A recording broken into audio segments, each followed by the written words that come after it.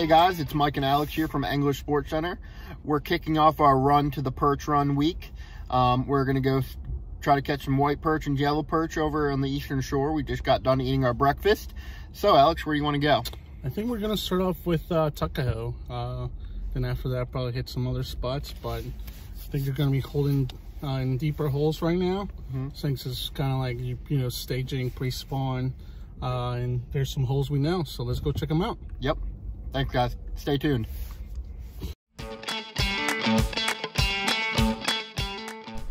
Hey, what's going on, guys? So we're gonna start off here in Hillsboro. We're right on Main Street. As you can see, we're right on the side of the road here by the main bridge that crosses Hillsboro.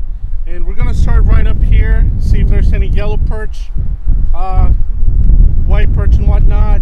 We're most likely gonna catch this yellow perch right now, and some bycatches like pickerel, and even maybe some little bass.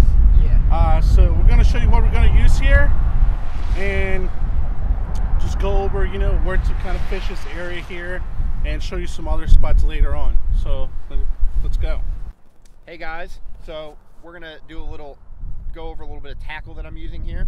So the rod I have is a St. Croix Panfish series. This is the 6'4" light with a Stratic 1000 spool with 6-pound mono. And then I have a tied on the end of it, I have a VMC Hot Skirts jig. I do believe it's 3/16 with a tip with a minnow. This is a great jig to use for yellow perch. What I'm going to do is throw it out and bounce it off the bottom. See how it works.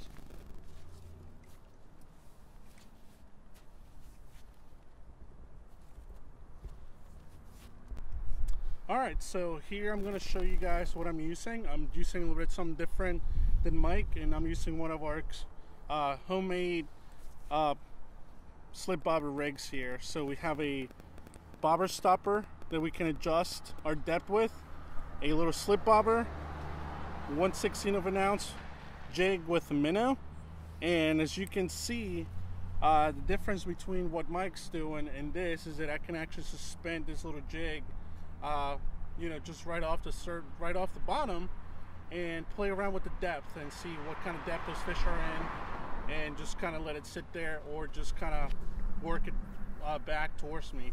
So that's the only difference there, just to fish in a little bit shallower water and keep it off the bottom. So that way we can find out where the fish are concentrating.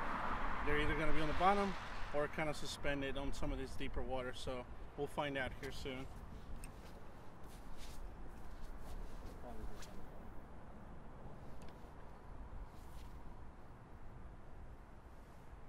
First fish of the day here on a minnow, right by the bridge. And it seems like we got, I don't know.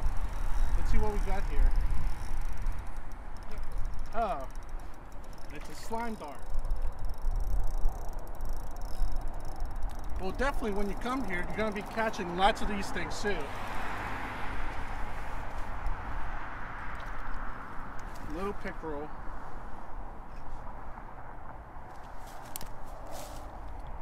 On that minnow. Beautiful fish now.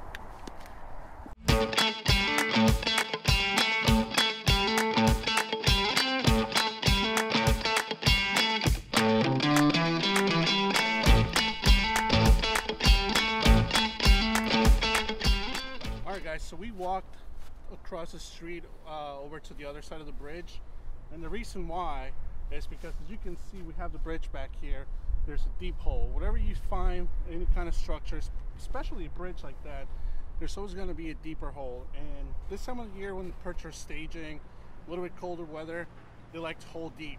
So that's the reason why we moved over here, a little bit deeper water, and then it goes over to a flat here. So that's going to be one of those little areas where they're going to hold up, and hopefully they stacked in there. If not, with the tides, they'll move in and out and sit here. And you know, that's one of the areas you want to look for when you're doing this style of fishing. Alright, so now that we're fishing on this deeper area here, the fish are going to be holding closer to the bottom, and one of those things calls for a tandem rig here. We have our special anglers made tandem perch rig here, and it's two shad darts, one a little bit heavier and a little bit higher, you know, a little bit lighter one on the top end. That way it just sits there almost like a teaser. You can tip them off with grass shrimp minnows, whatever you want on there. And they work perfect. So let's tie this on and catch some perch. These things are going to be holding a little bit deeper here. These things are awesome, especially with the colors we have here. We use your local colors that are going to work the best for all these areas here. And as we all agree here, if it ain't chartreuse, it ain't no use. So try it out.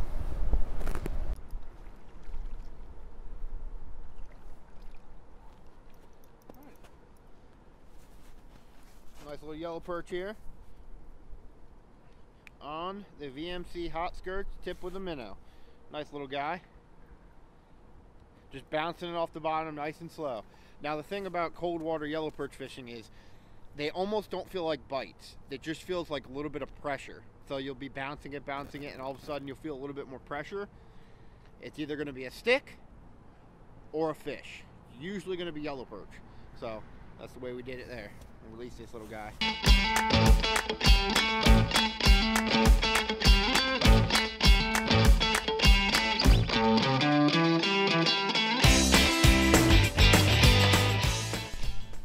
Alright guys, so we decided to move down here to Stony Point, which is just down from Hillsboro, like the bridge we were fishing.